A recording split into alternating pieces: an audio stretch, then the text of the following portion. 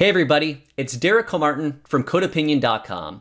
Do you need to integrate with external systems?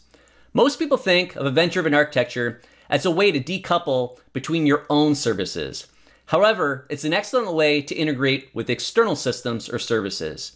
I'm going to illustrate this by being driven by events. You can create your own webhook system to integrate and call external services or systems. This allows you to decouple and make your system more resilient. This video is brought to you by EventStoreDB, the stream database built from the ground up for event sourcing, CQRS, and event-driven microservices. For more on EventStoreDB, check out the link in the description. So first, let's actually describe the problem here. So we have an application where we make a request to it from our client, and let's say it's placing an order. So our application at this point makes a request to our database, makes some type of state change, inserts records, doing whatever it needs to do. But we also need to integrate with another system. So this could be some HTTP API that we need to make a call to. Now the problem here is that after we've made our state change, we then need to make that call. But the issue here is that that call is happening within the same request lifetime, the same process as the call from the client. So this is going to be blocking the client from getting the result. So we make that call to our HTTP API. Now, on a happy path, it's fairly quick, there's no issue. But what happens if that third party is down, it's unavailable, or it's taking a really long time and we get a timeout? And that issue there with that timeout is that's gonna take that much longer in latency to return back to our client. But if it's unavailable, we've made our state change, but we haven't let that third party know about that order actually occurring. So what we really wanna do here is we wanna decouple and separate our placing our order and making our state change from the integration portion with our third parties. So we can separate these concerns of placing our order and integrations with third parties using publish subscribe and our events. So what that looks like is when our client makes a request to our application, which is the producer, it's actually going to make our state change, but instead of calling the actual integrations, it's simply going to place a message to a topic to our message broker. And then from there, it can just simply return back to the client saying, okay, you placed your order, everything worked.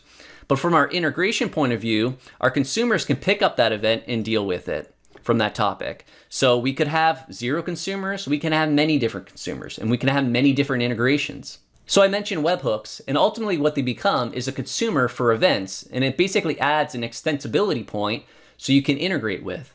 So what that looks like with webhooks is our application, it had its request, it's going to place basically a message, that event, to our message broker. And then asynchronously, completely separately, in a different thread, a different process from the actual request initially, our consumer, that webhook service, can then pick up that message, consume that message, and then make the appropriate call to whatever third-party system or API. To demo this, I'm going to show the eShop on Container sample application because it has a built-in webhook system driven by events. So I'll walk through the sample application and show code on how it is actually built and how it works. I will also show how there's actually one kind of issue with how it's built that I think could be improved upon. So the way that eShop on Containers is built is there's various services. So there's a basket service, a catalog service, identity, ordering, payments, and webhooks, which is what we're going to look at here. So this webhooks project is completely independent. It's its own separate console application. If we look at dependencies here, in terms of .NET projects, it referenced some event bus, some other stuff, but it has no dependencies on the other actual services. It's completely independent. So if you look at its startup, it has its own ASP.NET Core project a part of it. And the interesting thing here is what it does is it, as I mentioned with events, it's also a consumer. So it's listening to RabbitMQ, which is the message broker, and it's consuming certain events. One of the events it's consuming is the order status change to paid integration event. So when these types of events happen, there's other ones that it deals with, it basically consumes those events. And then what it's doing, if we look at some of the code here, it basically is getting out all the webhook subscriptions, so all the different third-party integrations that have defined they want to subscribe to this particular event, and it's going to make an HTTP call to those services that have subscribed. So I'm just going to look at send all here. We can see that it creates a client factory. It serializes the webhook data that we're going to send to JSON, and then makes that actual call.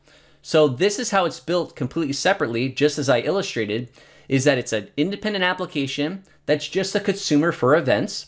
And when those events occur and it consumes them, it handles them, it's making that HTTP call to our external service. So what I'm looking at now is a separate application that's supposed to illustrate what that third-party system is that is basically going to receive those webhook calls to us. So lower down here is current webhooks received when orders paid. That's what the actual webhook I have configured here. And I'll have to refresh the page so that we'll see it when it actually occurs. So what I'm going to do is I'm going to jump over to the actual web application and I'm going to place an order. So once our order gets placed, it gets validated, it gets paid. Once that paid event occurs, we're going to have our separate webhooks application that we just looked at. It's going to send an HTTP request to this third party, what we're mimicking a third party service here, our integration. So let's run through that and actually do that. I'm going to add something to my shopping cart. I'm going to check out. Let's go through the checkout process here, place our order. So our order status has been updated to submitted, our order ID 42. So this is 42 right here, we're at submitted. So now we're awaiting validation. Now we're stock confirmed. All right, so now we have our update status to paid. So now if I jump back over to our integration page here, if I refresh, now we actually see the call that was made to us.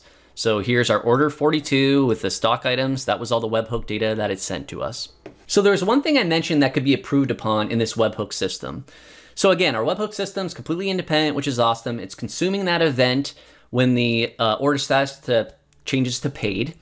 But the thing is that with all our different webhooks, we're sending them all out at the same time when we consume that message within the same process. Meaning that if you had 10 different webhooks that we're subscribing that we need to send an HTTP call to, they're all happening together within the same process.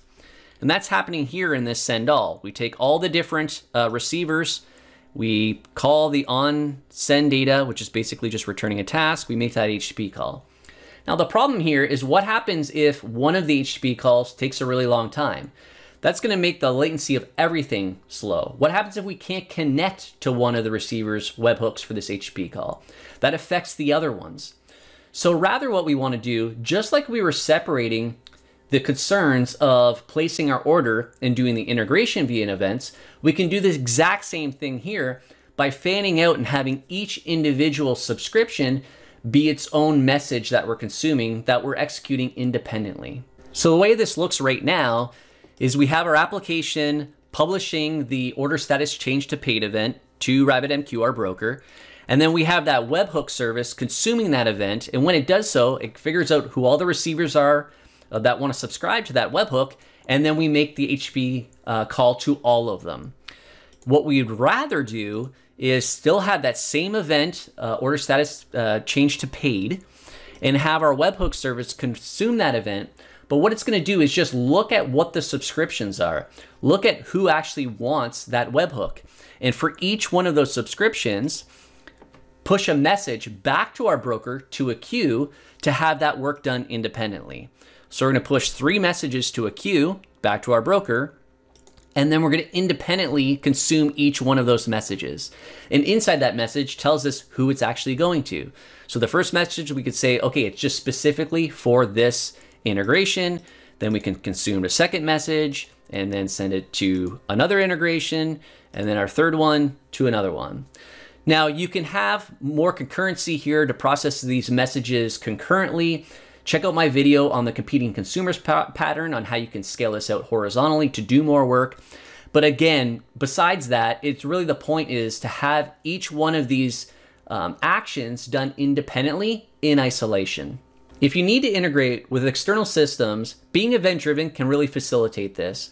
It allows you to decouple this concern entirely by just being driven by events. Consume events and then call that external system however you need to for that integration. It allows you to be decoupled so you're not concerned, you're not intertwining the rest of this logic about this integration with your normal application code. It's completely independent. And you add resiliency here because you're using events to decouple. All this is done asynchronously, and as I mentioned, by breaking things down into smaller tasks, each individual task allows different flexibility in terms of how you want to deal with retries and failures. And because they're done in isolation, they don't affect other actions. If you found this video helpful, please give it a thumbs up. If you have any thoughts or questions, make sure to leave a comment, and please subscribe for more videos on software architecture and design. Thanks.